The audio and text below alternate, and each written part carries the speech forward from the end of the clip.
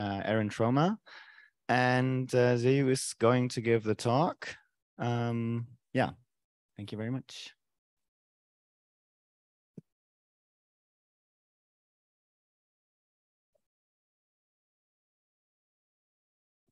Hello. Yeah, hi everyone, glad to be here. So today, my name is Zeyu Liu. Today I'm going to talk about oblivious message retrieval. It's a joint work with Aaron Troma. So let's start with motivation. So we have for anonymous message delivery systems, we have some senders who want to send some payloads to some recipients. These payloads can be text messages or coin transfers, and they first send the message to some central database. In cryptocurrency, this central database is realized by some bulletin board, and in apps like Signal or WhatsApp, it's a central server. Then the recipient wants to retrieve the messages that are addressed to them, which we call the pertinent messages. There have been lots of work studying about the sending privacy and bulletin board privacy, but how about recipient privacy? How can a recipient retrieve the pertinent messages without leaking their identity or metadata? One trivial solution is that we can simply let the recipient download the whole database and distill themselves locally. But this can be too expensive in both bandwidth and computation. Another solution is that we can introduce a third party, which we call a detector. This detector will hold the board and help the recipient to distill and compressed into some digest that contains the pertinent messages sent back to the recipient. In applications like Zcash, they use distill full-scan. Basically, the detector tries to chop the big messages into smaller messages and then send the smaller messages back to the recipient. The digest size is smaller than the bulletin board, but still it's quite large, and the digest size is linear to n. One prior work is called fuzzy message detection. It's decoy-based, so it has relatively weak privacy guarantee. And also the computation and communication costs are dependent on the privacy it provides. It also requires honest senders and recipients, which we'll get into a little bit more detail later. Another related work is called private signaling. It has two constructions. The first construction requires trusted hardware like Intel SGX. And the second construction assumes two communicating but not including servers. So as you can see that both of the constructions have relatively strong environmental assumptions. And they also require honest senders and recipients. Our results. We have defined and constructed oblivious message retrieval and oblivious message detection that is fully private on the strong security notions based on FHE plus some application-driven optimizations, and based on our benchmark, it's practical for Bitcoin scale applications. Our schemes have a clue-based model. What do I mean by that? So the recipients hold some secret keys, and they use the secret keys to generate two public keys. The first one is the clue key, and the second one is the detection key. The sender will use the clue key to generate some clue, and then together with the payload, they will put the clue and payload to the bulletin board. And then the recipient will send the detection key to the detector. The detector will use the bulletin board, the clues and payloads together with the detection key to accumulate and get some digest, send the digest back to the recipient. And then the recipient will process and get the plaintext payload back. For the functionalities, we call them oblivious message detection and oblivious message retrieval. The detection means that only the pertinent indices will be sent back. But for the retrieval, the payloads will be sent back. We mainly have two goals. The first one is that we want the detector to learn nothing about the recipient. It shouldn't learn which messages are pertinent, and it shouldn't learn, furthermore, it shouldn't learn who is doing the retrieval with what keys. Our second goal is that we want the digest size to be much smaller than the bulletin size. Ideally, it should only be proportional to the number of pertinent messages. So to begin our construction, let's start with the simplest one. We begin with detection using generic FHE. So now the recipient holds a FHE secret key and an FHE public key. The sender will use the FHE public key to encrypt L once. And this L is some public parameter to be fixed later. And then they will put this FHE ciphertext on the bulletin as clues. And then the detector will use the exact same FHE, the FHE public key from the recipient to do the recrypt. When I say recrypt, I basically mean that this function tries to homomorphically decrypt this FHE ciphertext. So it's like bootstrapping in modern FHE schemes. And then for the pertinent ones, which are marked in pink, since they are using the same FHE public key, they will be recrypted into 1 as well. And if we use an AND gate, we will get 1. And for the impertinent messages, if we do a recrypt, since they are using 2 different public keys and they are all independently generated, we will get zeros with probability 1/2. And if we use an AND gate, we will get 0 with probability roughly 1 minus 2 to the negative L. This is where L comes into play to reduce the false positive rate. And then we call this 0 and 1s pertinency vector. They are just FHE ciphertexts. And if we send back to the recipient, the recipient will use the secret key to decrypt and get the plaintext payloads. As you can see that if we do this, the digest size, which is the pertinency vector PV, is still linear in N. So our next step is how can we compress this communication into sublinear? So to compress it, we used a very similar technique as the technique introduced in private stream search by Ostrovsky and Skaith in 05. First, we initialize M accumulators and counters. This M should be greater than the number of pertinent messages. And then what we do is we simply multiply the indices with the PV we just computed from our last step. And for the impertinent messages, we will get zeros. And for the pertinent messages, we will get FHE ciphertext encrypting the indices.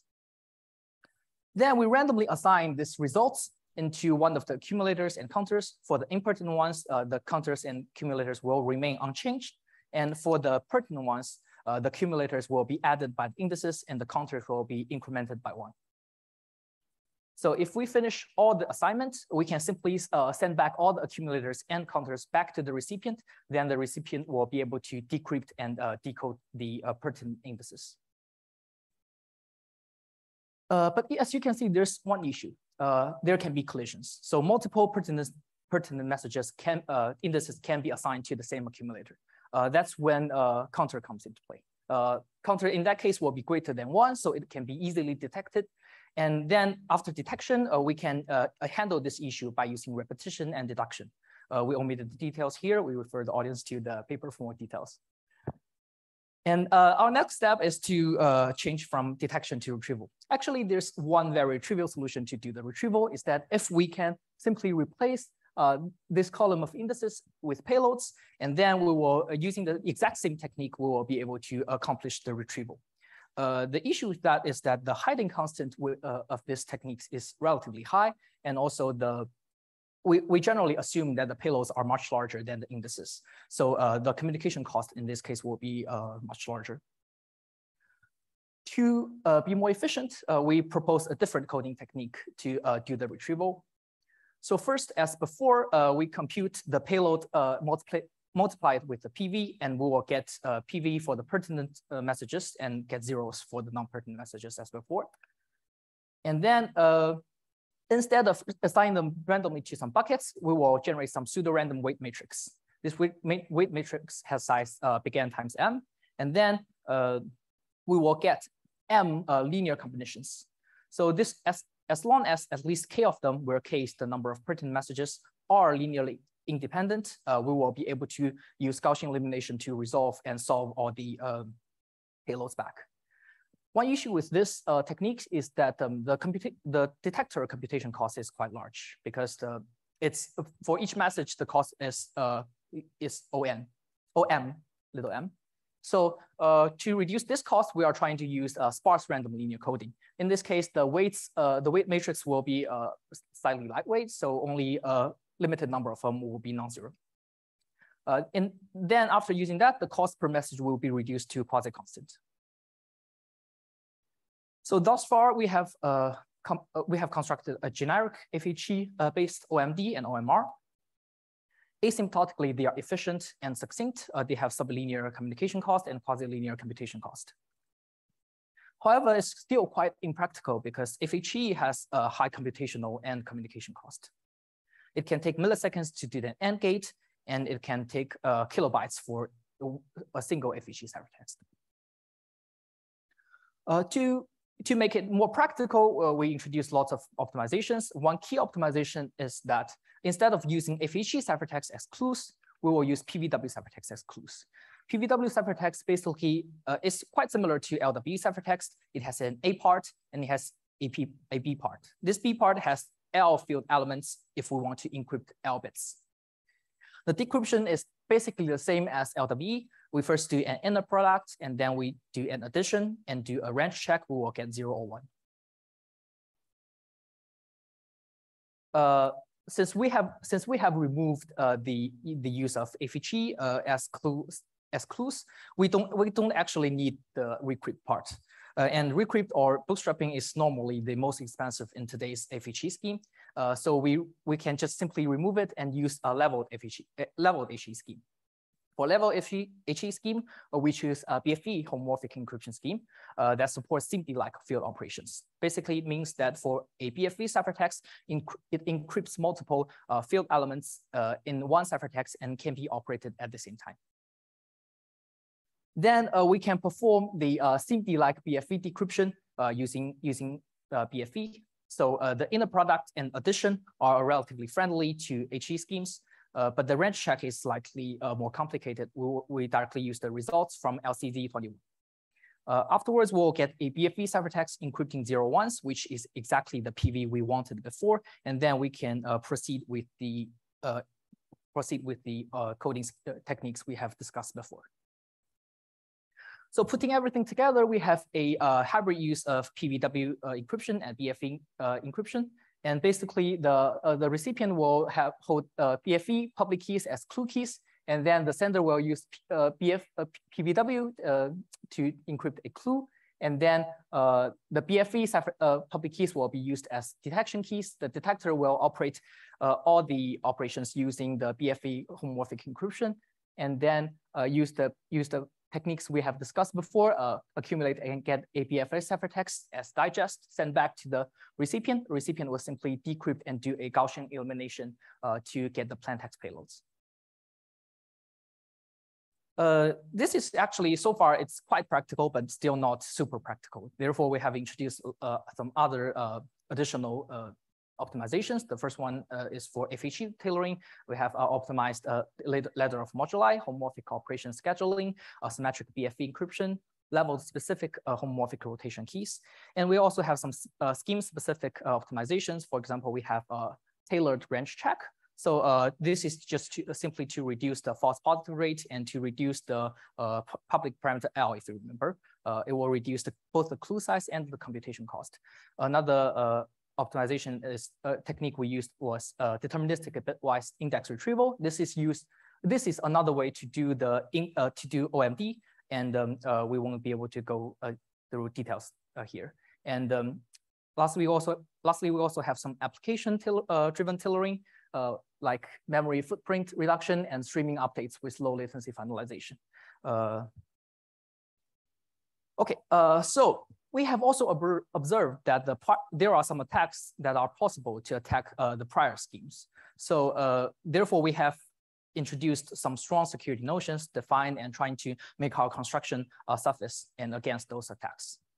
The first one is the denial of service attack. So imagine this scenario. A sender wants to overload a recipient. It can simply obtain the clue key from the recipient, generate thousands of clues, and then thousands of messages and put on the bulletin board. And then the detector will detect that message, all those thousands of messages as pertinent and send back to the recipient. Then the recipient will be overloaded because it has thousands of messages. This is kind of inherent and probably unavoidable for this kind of applications, but it can get worse. If we have a malicious sender who try to generate a clue that can be detected as pertinent to every recipient. In this case, if they simply generate thousands of clues, then all of the recipients will get overloaded. And we have observed that prior two schemes, FMB and PS, are both vulnerable to this kind of attacks. And we are trying to mitigate this attack. We do this by introducing a conjecture. So we call this conjecture the snake-eye conjecture for LWE encryption. Suppose we have two pairs of regF05 keys, and then the adversary will try to generate a ciphertext that the ciphertext using the both secret keys will be decrypted into 0. That's why we call this snake-eye conjecture, because 2 zeros. And of course, we require that the A part of the ciphertext to be non-zero, so it's a non-trivial ciphertext. Then our question is that, is this possible? Well, it is trivially possible with probability 1/2, of course, but how about with non-negligible probability? So i.e. with probability half plus non-negligible. Our conjecture is that this is infeasible, but this is not directly implied by standard notions like semantic security or key privacy. For PKE schemes like AlgoMal, it's trivially impossible for non-trivial probabilities. And we have tried to prove this under SIS, plus some generalization of knowledge of knapsack of noisy in a product introduced in BCC T12. One minor thing is that we have also proved that if this holds for the regF encryption, it also holds for the PVW encryption.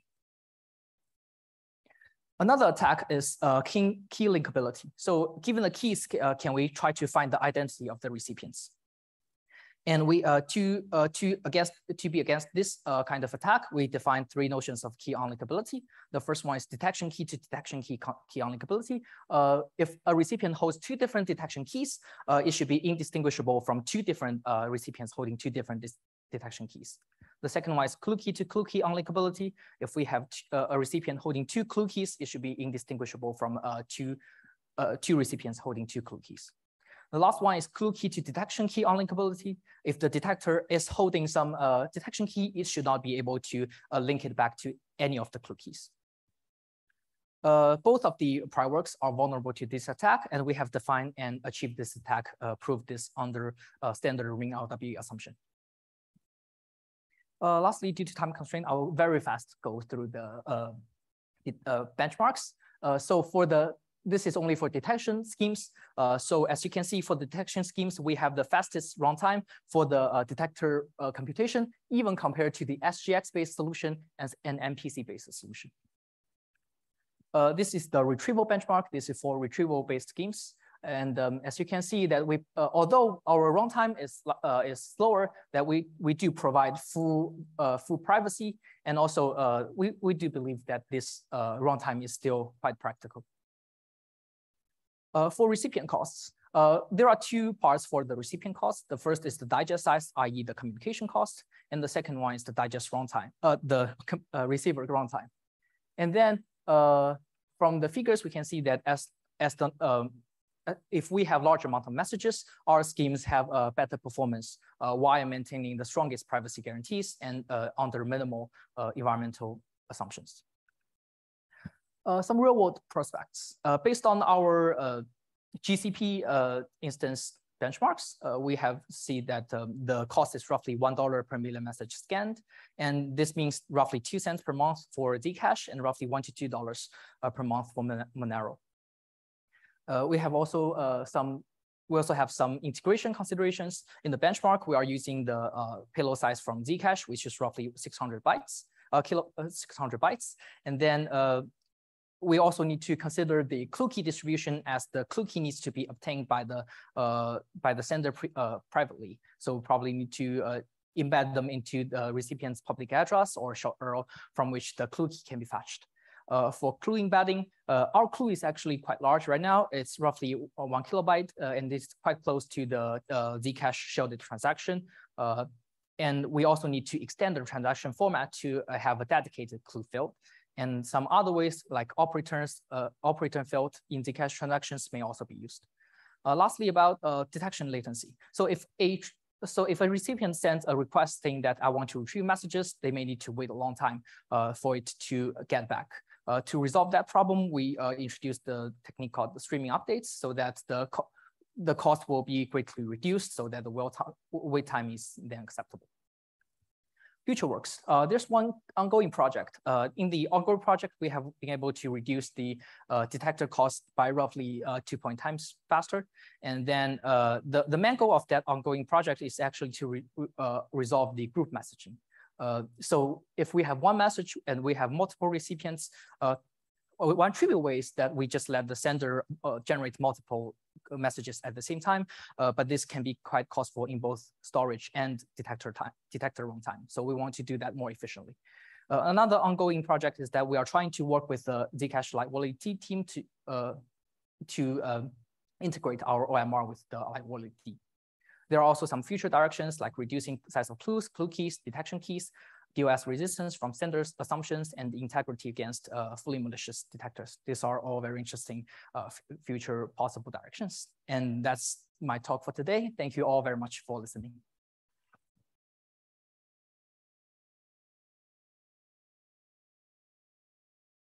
Okay, we have time for maybe one or even two questions while the next speaker is setting up. And if there is no question directly, there may be a question from my side. So one of your motivations is to use this for identifying messages in secure messaging. The difference between these, I would say, between these coin-based motivations and messaging is that usually in these transaction settings, you want to keep these transactions online and you don't want to delete them. But in messaging, you're happy that your delivery server at some point can remove those messages that have been delivered. And so the question would be, do you have some idea how to detect those messages that you can already delete?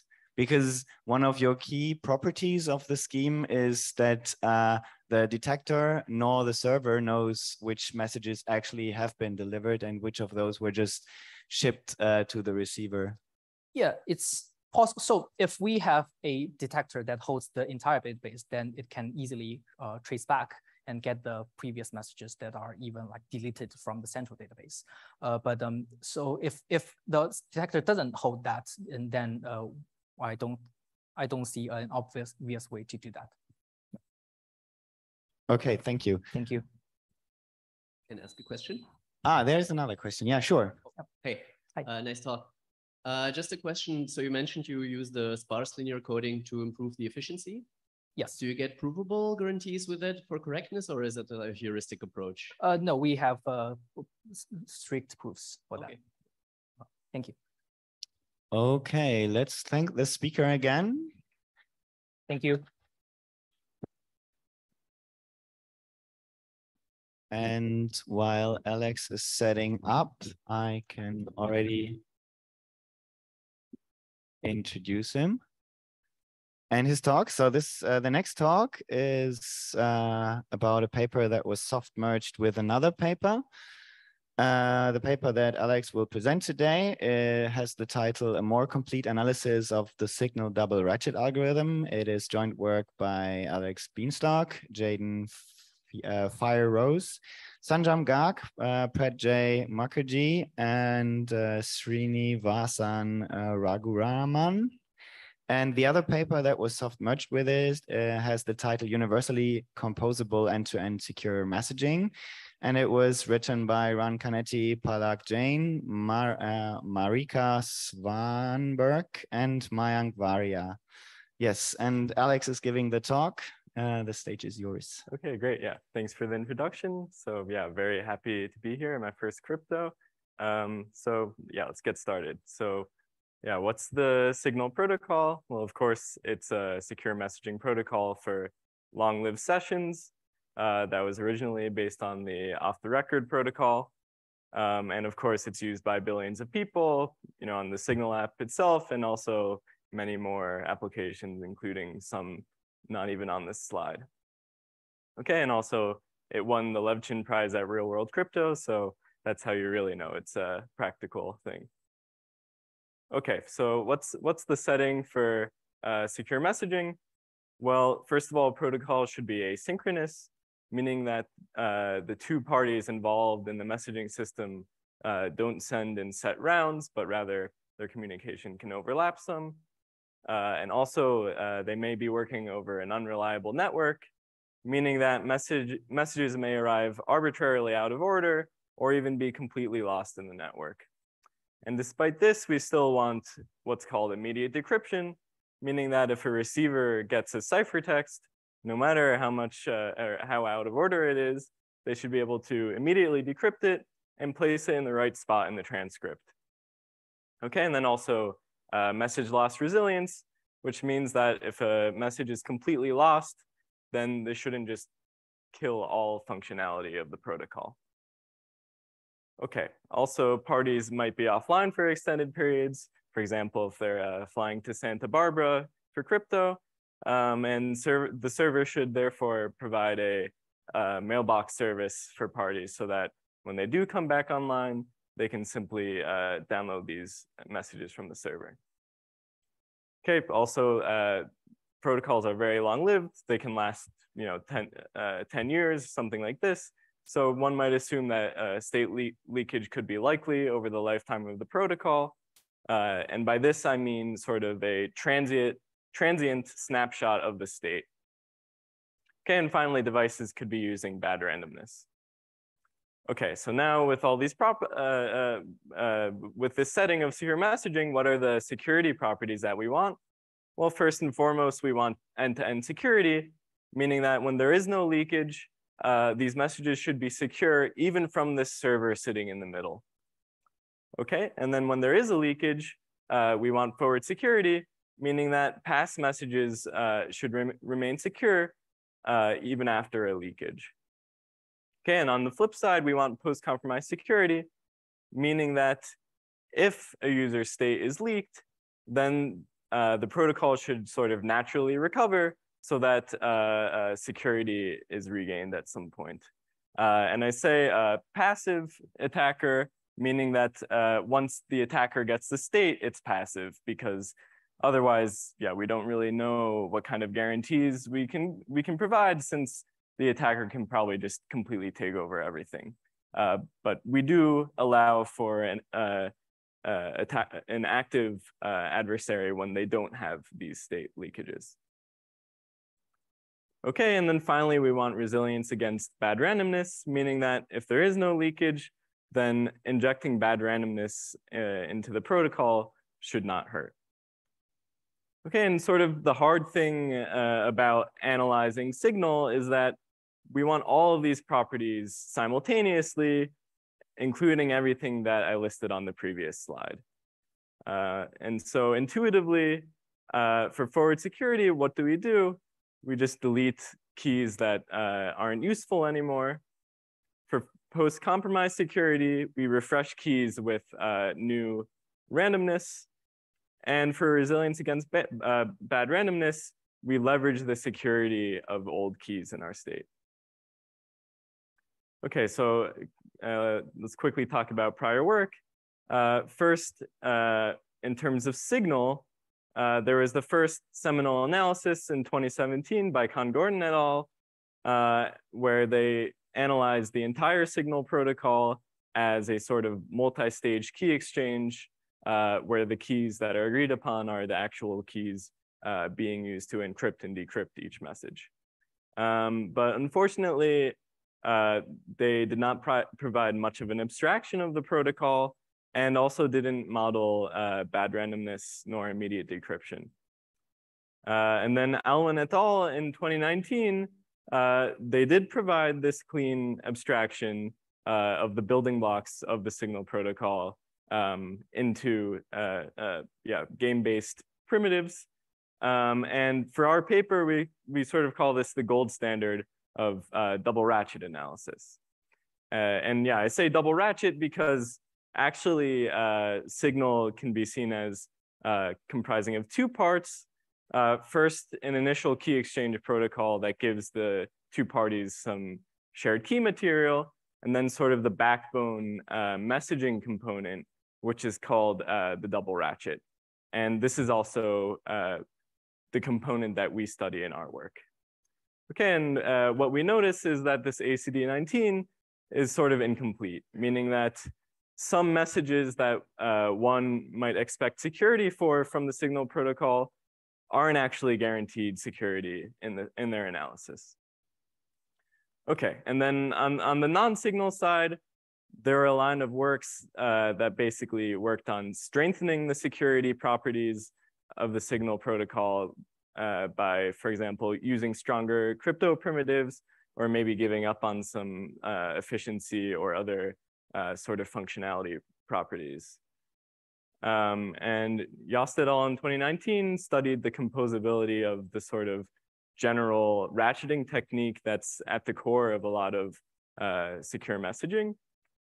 And finally, there is a line of work that studied the initial key exchange protocol of Signal, both in terms of the actual Signal protocol and also extensions, for example, to get post-quantum security. Okay, so let's talk about what our results are. So yeah, first of all, again, we only study the double ratchet, not the initial key exchange protocol. And for this, we provide a UC-based simulation style definition, which captures the security of the double ratchet more tightly than the prior works. Okay, and along the way, we capture the building blocks that seem intuitively necessary for this security. And finally, we uncover a minor weakness of the double ratchet and provide an efficient fix for it. And so before I explain our results in more depth, I want to explain the different techniques and different results that the soft merge paper has. So first of all, they model the complete signal protocol in the UC model. So this includes the initial key exchange as well, along with everything that comes with that. So like the PKI and some other things. And also they analyze all of the building blocks of Signal via additional UC functionalities, whereas we actually provide game-based definitions for these building blocks. Okay, and then finally, with slightly weaker security than we guarantee for the double ratchet, they minimize the use of the random oracle to only what is sort of required for a fully adaptive adversary. And so specifically for non-committing encryption, when, for example, the simulator is asked for a ciphertext without knowing the underlying plain text, and then the receiver is corrupted. And so in order to do this, they provide a novel realization of the signal root KDF, which I'll talk about in a moment, in the standard model. And whereas we resort to using a programmable random oracle, using a random oracle seems necessary for our slightly stronger security. And then we also use the programmability because basically we wanted to stick as close to the actual signal specification as possible. Okay, and so yeah, obviously this doesn't do their paper justice, so please, if you're interested, read their paper or also watch their longer form video on the website. Okay, so now I'll go over sort of at a high level how the double ratchet works and hopefully provide some more intuitive security properties for you. So as the name suggests, the first component is the public ratchet, which is actually a synchronous protocol, so a round-based protocol, and yeah, in this literature we call rounds epochs. And yeah, I'll show later on how the complete protocol manages to be asynchronous. Okay, so let's say Alice initiates a conversation. And so actually the first thing that happens is Bob will upload some public key to the server, G to the X0. And then when Alice wants to initiate a conversation, she'll download one of Bob's public keys and then sample some exponent x1 and derive the shared Diffie-Hellman key, K1. Okay, and then she'll send this G to the X1 to Bob. He'll, of course, be able to do the same. And this K1 will seed what's called a symmetric ratchet, which is what Alice and Bob used to actually symmetrically encrypt and decrypt messages. And I'll expand on this in a few slides.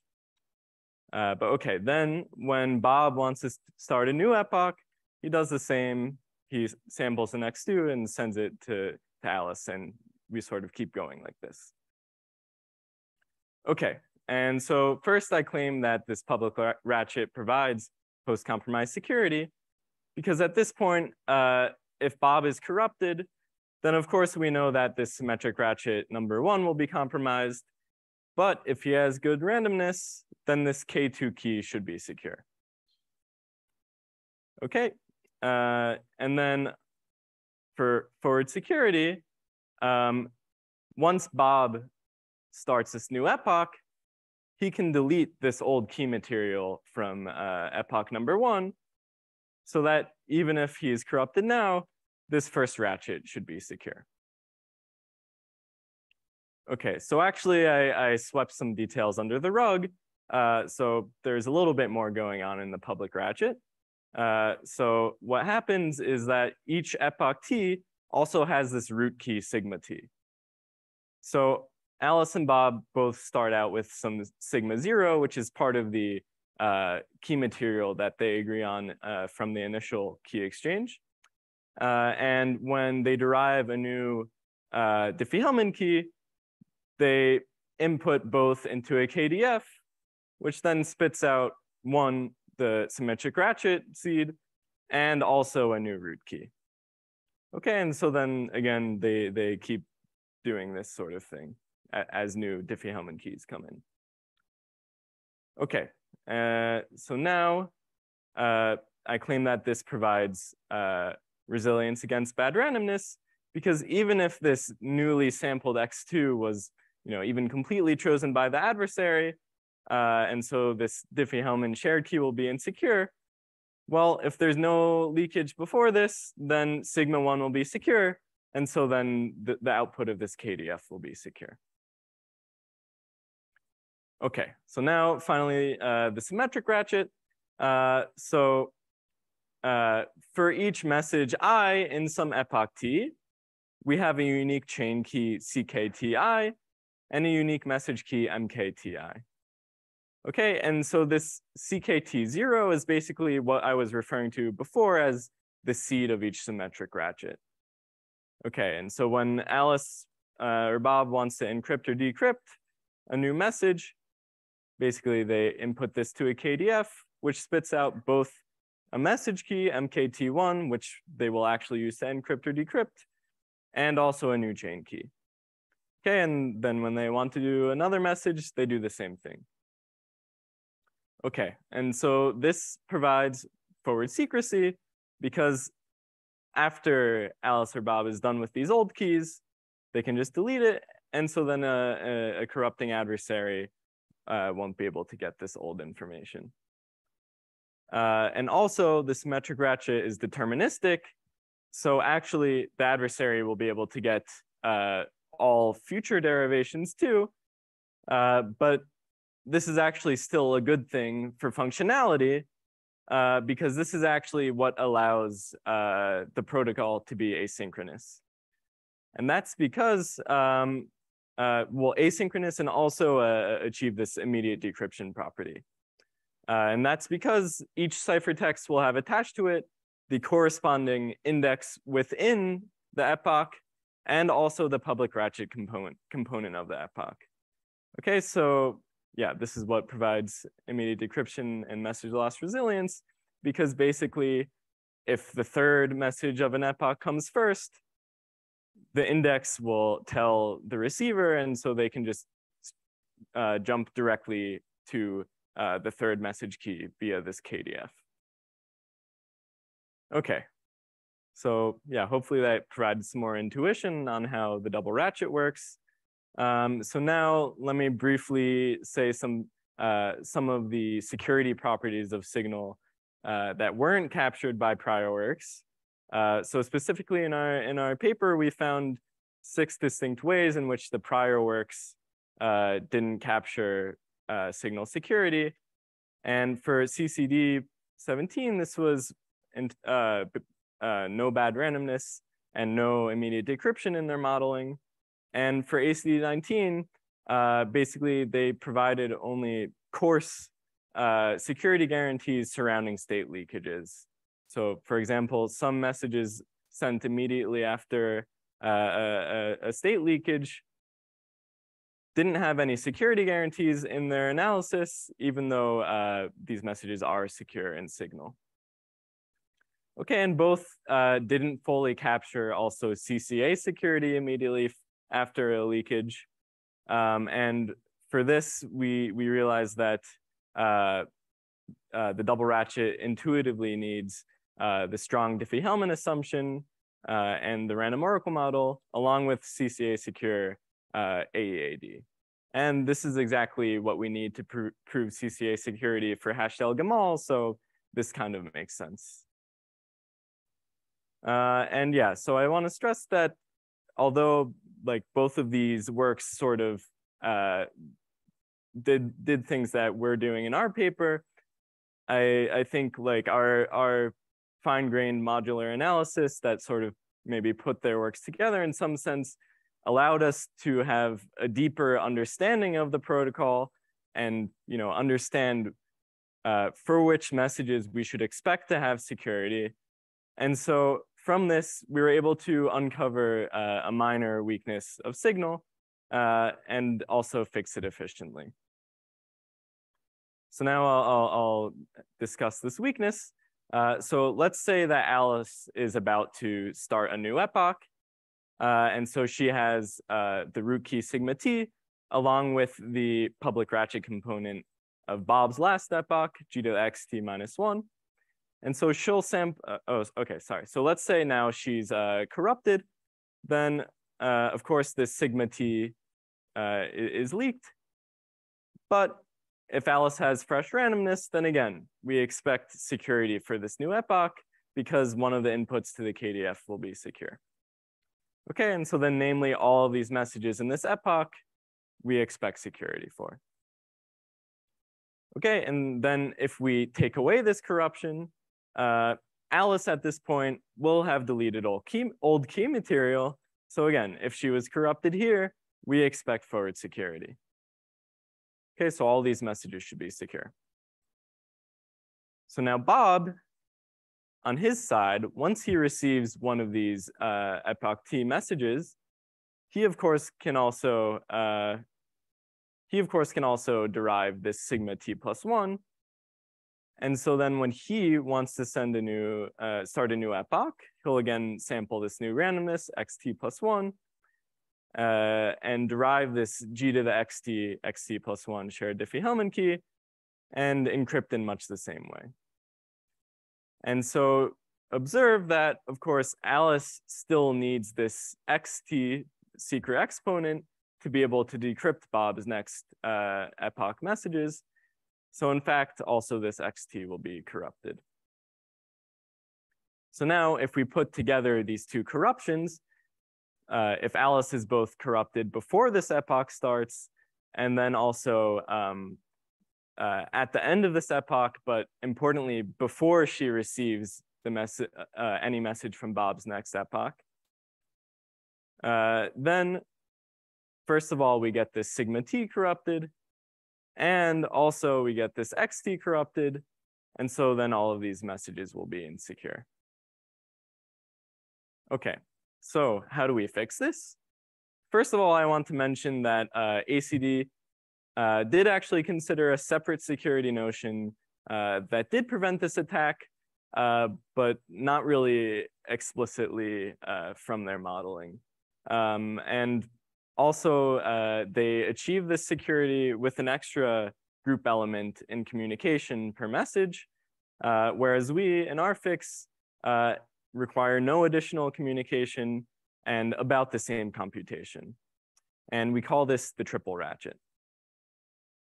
And we get security from either the random oracle model or circular security of El-Gamal encryption.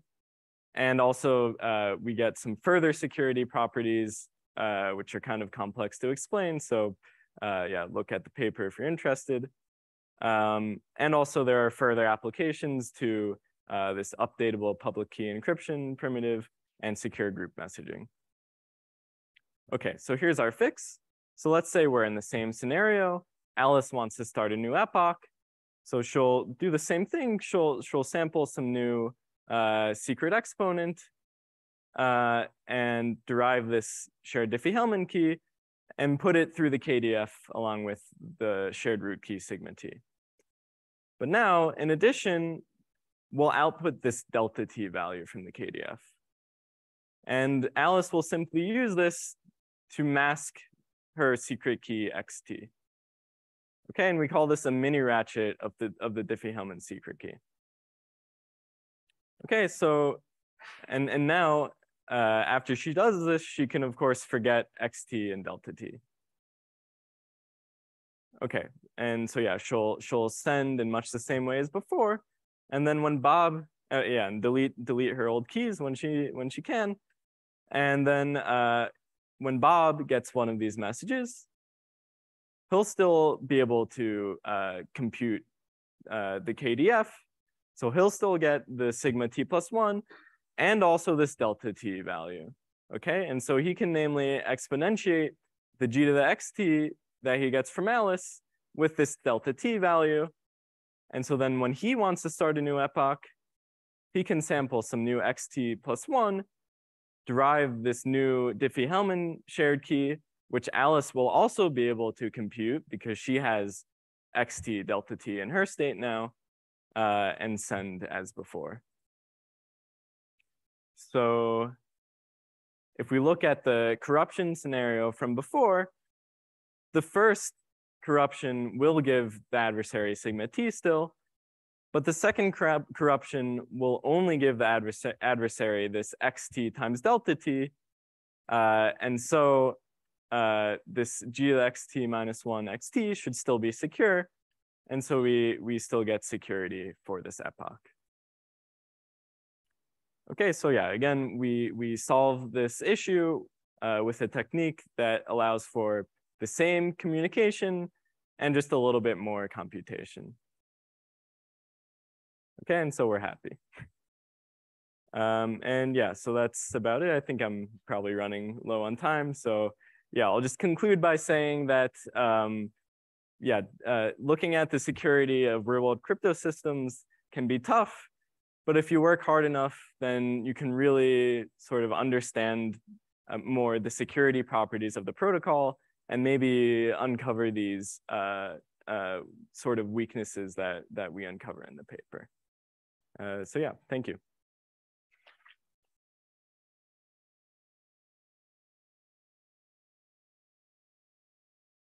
Yeah, thank you, Alex, for the talk. If there are any questions, yeah, please come to the microphones. Is this going to be a question? Yes.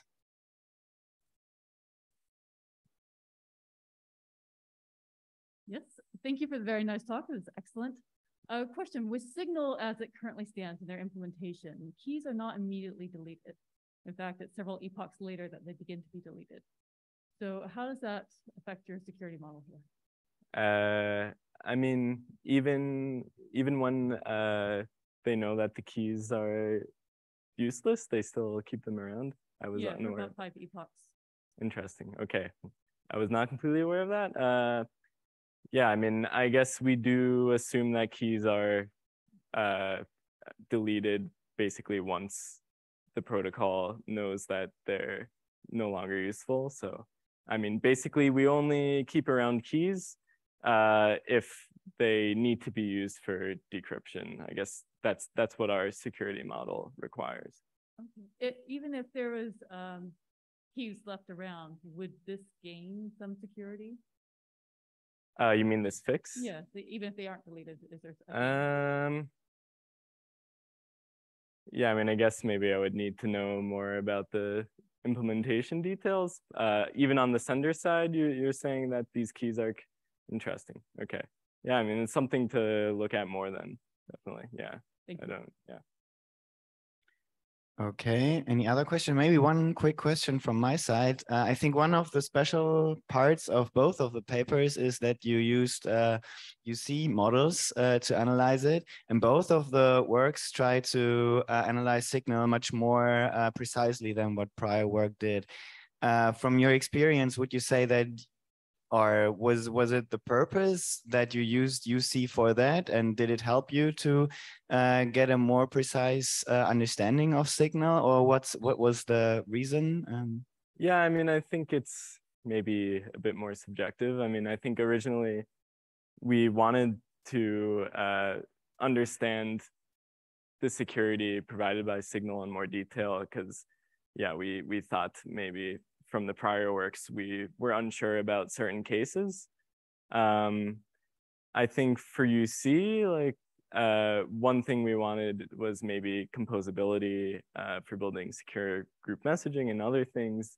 But yeah, I mean, also one could argue that when you look at things in sort of the simulation-based paradigm, then you try to maybe consider a completely unrestricted adversary first, and maybe this lets you sort of more closely understand the security rather than going like the other way around and sort of restricting the adversary first. Okay, thank you very much. Let's thank the speaker again.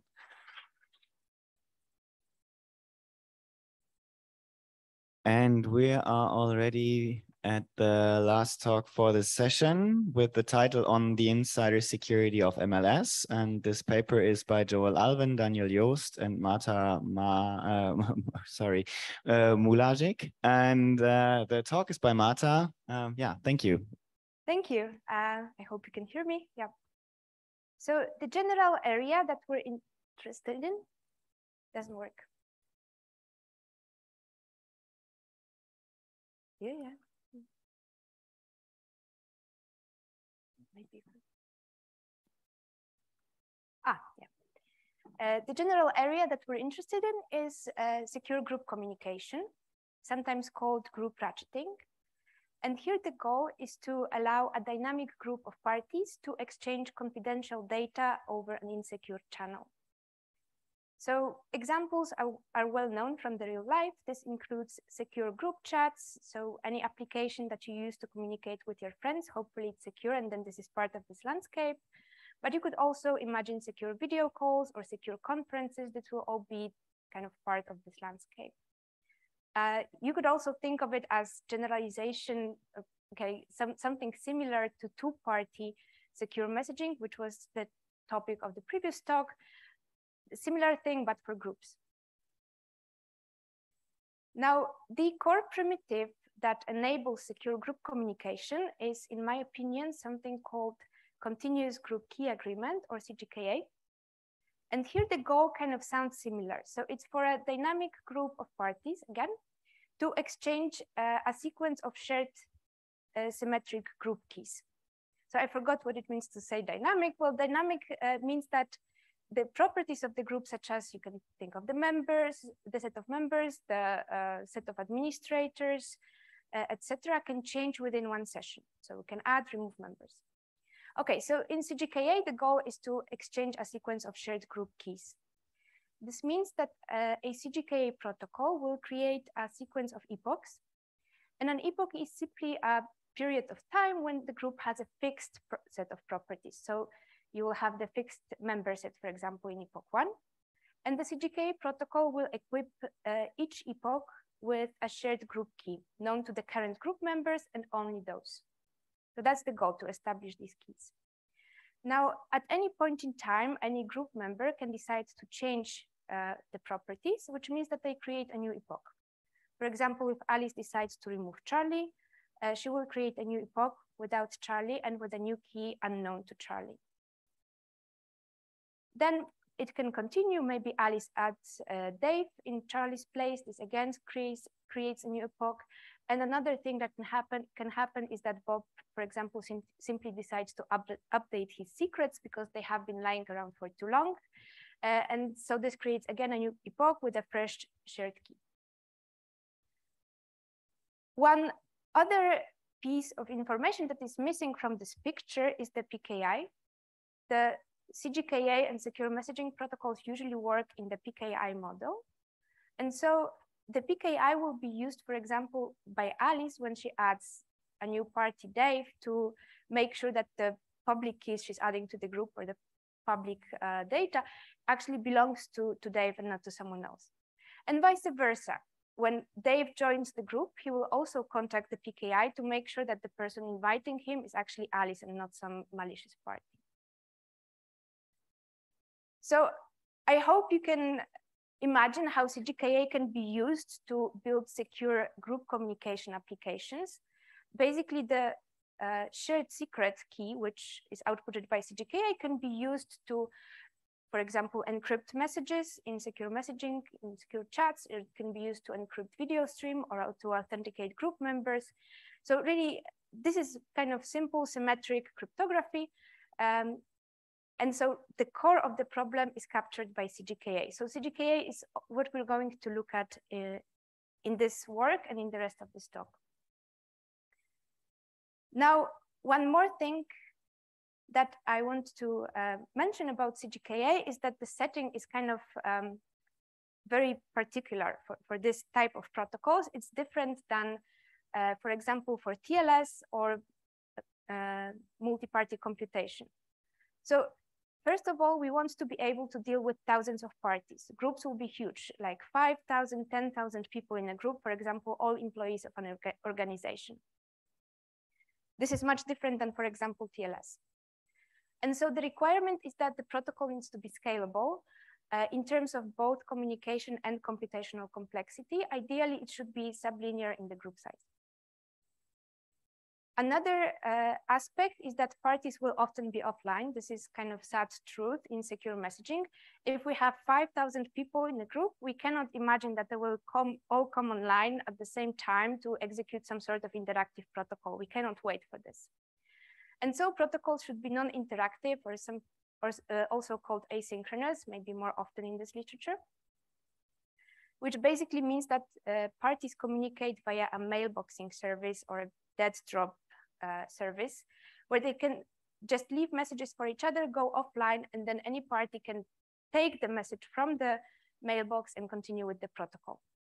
So if you remember the epochs, right, the only thing that I need to do to create an epoch is to create one message, put it in the mailbox, maybe I go offline, I throw away my phone, I go to crypto, and then other people at any time can take this message out of the mailbox and continue. And finally, we have long-lived sessions. I don't know about your groups, but I have groups that live like for years on end. And so we want fine-grained security within a session. So this is, again, different than in TLS, for example, where it's just the whole session is secure or the whole session is insecure. Here we want fine-grained security within a session. This can be seen in a picture. This is the same picture as before.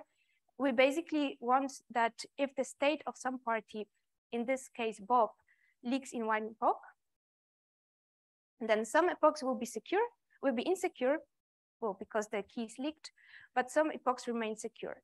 So, for example, the past epochs are secured by a property called forward secrecy, and then after Bob replaces his leaked secrets by fresh ones, that happens in epoch 4, we get security back. This is called post-compromise security.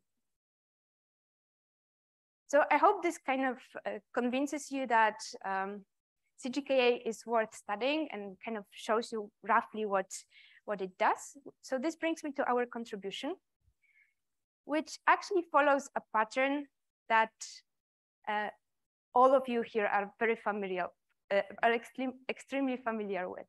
We take a real-world construction, in our case called ITK, just the name of the protocol. We take a very important primitive, in our case CGKA, and we prove that the protocol ITK is a secure CGKA in a strong adversarial model. In our case, we call it malicious insiders. So this is a new model. It's based on previous models, of course, but it has some nice aspects that improve on the previous models and give new security guarantees. So in the rest of this talk, I'm going to tell you about where ITK comes from and what we prove about it.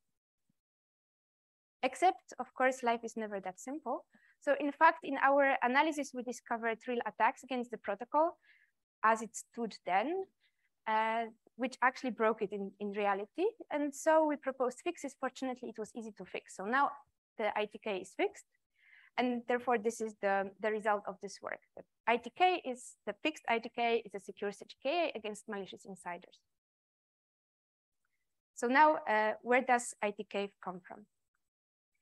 It's a part of a protocol called Messaging Layer Security, or MLS. This is basically a messaging protocol. It is based on a CGKA, but it also has functionality really related to messaging.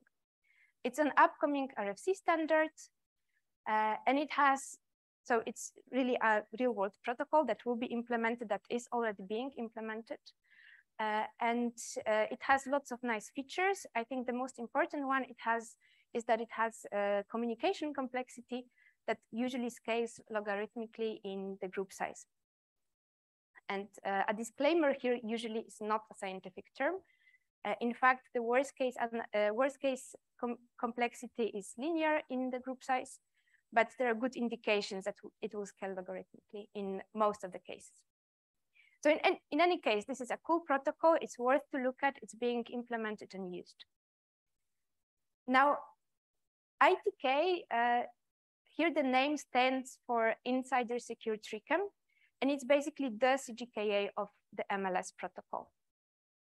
It contains those MLS components that make up its CGKA. So first of all, the most important component is TRICAM. This is simply MLS's name for the core of its CGKA. That's why we call it Insider Secure TRICAM. But also other mechanisms of MLS that are actually needed to get the right security notion of for the group keys that we want. So for example, message signing, transcript hashes, various tags, etc. Just a short remark is that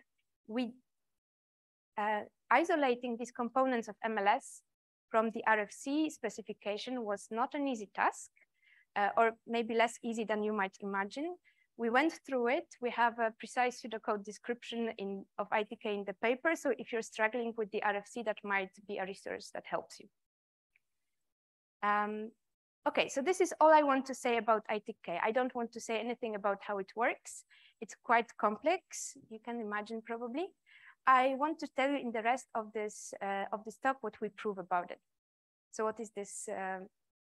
What is the security statement at a high level?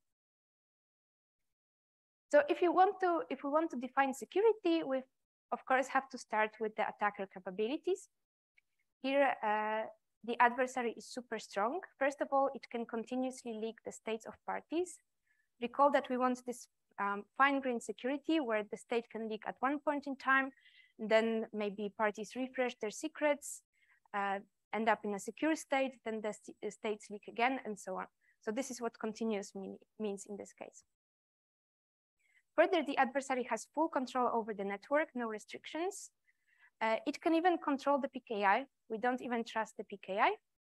And finally, it can control randomness used by parties. So this model's bad randomness generators. This is the adversary. Now, what security do we want with this adversary? In our paper, we use the Universal Composability, or UC framework by Canetti. And so this means that we define an ideal CGKA functionality which expresses all the properties that a good CGKA should have. Except I think it's too complicated for this talk. So I'm just going to tell you about a couple of properties that are implied by this definition. So first of all, it captures correctness. This is what you might expect. More importantly, it captures the security properties, which is agreement on the group state, confidentiality of group keys, and authenticity of messages. In a bit more detail, agreement on the group state means that all members in a given epoch agree on the current properties of the group. As I said, they can change dynamically in each epoch, they're different. And so they have the same set of members, they know the same group key, and they also agree on the last epoch, which by induction means that they agree on the whole sequence of epochs leading to this given one. Really a basic property. One other thing that has to be here is that recall that, that the CGKA protocols live in the PKI model. So there is some PKI. And so the members will be identified by some PKI keys. So we also want agreement on that, right? We have some PKI identities. Here, Alice, Bob, and Charlie are identified by some public keys, and we want agreement on that. And this is something we introduced in this model. So this is new in our insider model. This is agreement. Now, for confidentiality, this is maybe what you might expect even more than agreement. We want that the group key in a given epoch E is indistinguishable from uniform random string from the point of view of the adversary. Of course, given corruptions, this cannot be true in all epochs. So we will use a predicate here called conf, which takes an epoch with all its properties, like the set of members, the PKI keys, etc., and a symbolic representation of executions, including corruptions, all epochs that have been created, etc. And it decides if authenticity is guaranteed in this epoch or not. So in the picture, this is again the same picture as before. If the state of some party leaks in epoch 2, the predicate will be false in epochs 2 and 3. This means that the keys are arbitrary, the adversary chooses them, but it will be true in epochs 1 and 4, meaning that the keys in epoch 1 and 4 look random and independent from the devil's point of view. So this is confidentiality, and for authenticity, this is again probably expected. It says that the adversary can't impersonate a party P in a given epoch E. Hopefully for all parties in epochs, but of course we cannot guarantee this during corruptions, due to corruptions. So we will have an authenticity predicate here called out, which takes an epoch and a party, and again, a symbolic representation of an execution, and decides if authenticity is guaranteed. A couple of remarks about these conf and out predicates is that these are actually parameters of the notion. And so the goal of a protocol designer is to get the best conf and out predicates possible as they can somehow. So one of our contributions in this work is to exactly define the predicates for the ITK protocol. Again, to complicate it, I won't explain them in full detail in this paper. Instead, what I want to show is, so this concludes the security properties that we want. I want to show you a couple of examples to maybe get you more familiar with how it works and what security we prove for ITK, in what cases, in what scenarios we prove it secure. So the first special case is about injected epochs. It showcases what an active network adversary can do. So let's say we have an epoch where the state of Bob leaks, some epoch E. In this epoch, so we will focus on the conf predicate now because it doesn't matter which predicate it is. The conf predicate will be false in this epoch. And now the state of Bob is completely leaked to the adversary. So what the adversary can do, controlling the network, is to come up with some random message and inject it on Bob's behalf, right? And let's say he does that. This creates a new epoch. Maybe it's interpreted as after Bob updating his secrets, but the epoch is completely made up by the adversary in his head, right? We cannot say anything about it. Maybe the adversary copy-pasted something he saw on the network. Maybe it made up some random data. So again, yeah, the epoch is completely made up. And but then the execution can continue, right? So the adversary injected this message to Alice and Charlie. Bob probably cannot go to the message to the epoch created on his behalf, but Alice and Charlie are in epoch E+1. And so what can happen next is that Alice maybe decides to remove Bob. maybe Bob behaves strange. She suspects he's corrupted, so she removes Bob. And then we want security back. So conf becomes true because we have two parties with good states and no party with bad state. So this kind of shows that the protocol needs to be kind of very resilient against these malformed messages. We went through a bad epoch, created completely by the adversary, and ended up in a good epoch afterwards. This also makes it hard to define, by the way. The second example is about detached epochs. And this showcases what our modeling of PKI can express. So let's say, again, we have an adversary who injects a message, but instead of injecting a message to some group members, it injects a message to a new joining party, in this case, C. So on behalf of Bob, the adversary adds C to the group and injects the message to C. This creates a completely new epoch. Maybe it's completely fake, doesn't belong anywhere. We don't even know what epoch was before that because, well, the epoch, given epoch doesn't contain all the information about all past epochs. A completely fake epoch. In this epoch, we have corrupted Bob, who invited Charlie. We have honest Charlie, who joins the group. And we have Alice, who we don't really know anything about. And then it can continue as before. Charlie can remove Bob. And then we end up in a new epoch where there is no corrupt Bob anymore. There is an honest Charlie. But we can't really say anything about the conf predicate here in this epoch because we don't know what about Alice.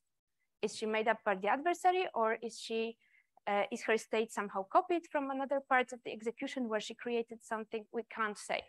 So before our modeling of PKI in this work, all we could say, well, we couldn't say anything. So conf would have to be false here.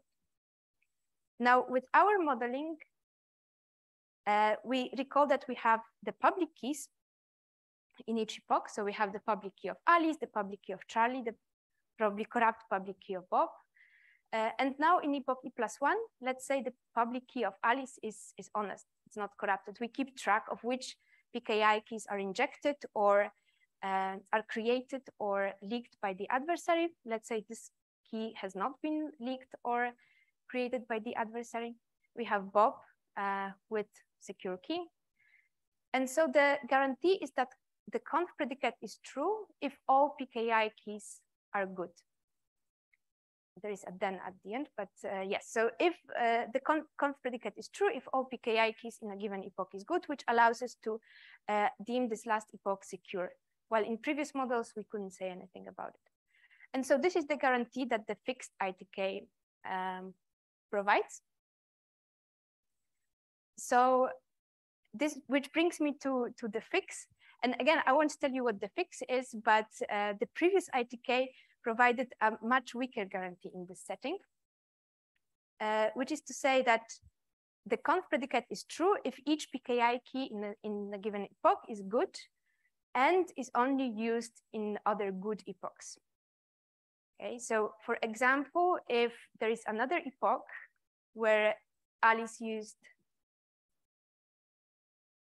that should be the other way around, so I think, yeah, whatever. Alice, okay, yeah, that's correct, sorry.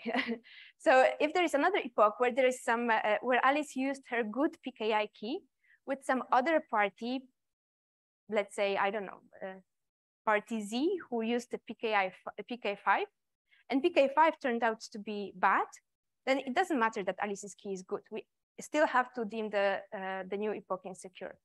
So this is a much weaker guarantee. And after our fix, we get the expected guarantee that I said in the previous slide. Right, so this was not captured by previous models because they were not fine-grained enough. So finally, to put it in a bit of perspective, these are the models that have analyzed MLS. First one, I think the biggest difference between these models is how strong the adversary is with respect to being able to inject messages or not. So the first ones is it's passive. It makes sense to relax the model in these first works. The adversary cannot inject anything. Then we have a semi-active adversary, or what I'm going to call semi-active. Here, the adversary can try to inject messages, but only when the protocol is supposed to defend against it. So only when the out predicate is false, which means that these injections actually won't happen because the protocol protects against them. And actually both of these special cases that I just mentioned are outside of the semi-active model. Then there is the active model where the adversary can inject, but there is no PKI modeling. This is the model we use as the basis of our work, but it hasn't been used to analyze ITK or MLS. And finally, our model where the adversary fully controls the network, can inject messages and control the PKI, and we have this fine-grained guarantee. There are also other works which also consider similar powers of the adversary. But the first one is symbolic, so not cryptographic, different. And the second one only models key derivations, so one small part of ITK. To conclude, I have a couple of open questions. First of all, full analysis of MLS or better analysis. Maybe we could analyze all features of this protocol that we haven't touched, or actually no one from the cryptographic community has touched. That's just session resumption, external pre-shared keys, etc. UC security with fully adaptive corruptions. As I said, we model UC security, but we restrict the environment not to corrupt at certain times because we have the commitment problem. So non-committing encryption would be something that allows to prove full UC security. Then maybe more properties of MLS. We just analyzed the three that I mentioned, but maybe you can analyze metadata, post-quantum security. As usual, we only have like standard model, random oracle model, not post-quantum Cruz. Simpler security analysis, both defining and proving ITK secure is quite involved, quite complicated. So maybe parts of the symbolic analysis could help as well. And then, of course, as usual, more efficient protocols. Okay, so that concludes my talk. Thanks.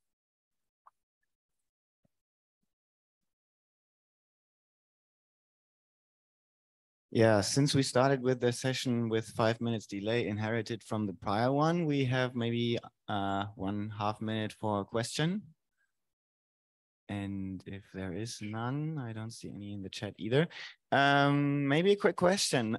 Signal still uses pairwise channels, probably also with the goal of being secure against insiders.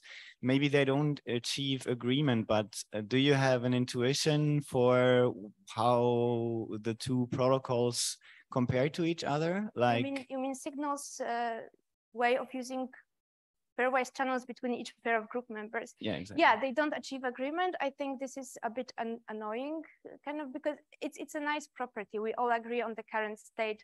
While in Signal, you have to, I guess, use some outside methods to agree on who's actually in the group, right? They have some actually pretty kind of involved and cool protocols for that, which is cool. But you have to do this while ITK gives you that out of the box. Another thing is the communication complexity, which is obviously linear in the double ratchet. Here you have logarithmic or optimistically logarithmic. That's another feature. You get different security predicates. How exactly they compare, I can't really say precisely.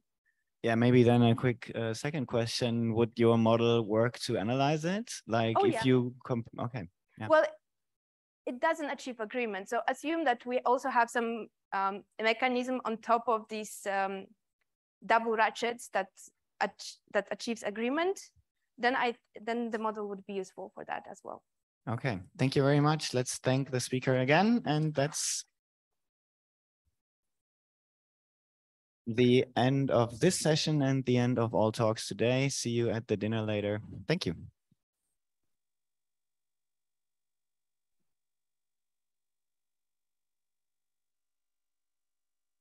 I'm going to close out the room now.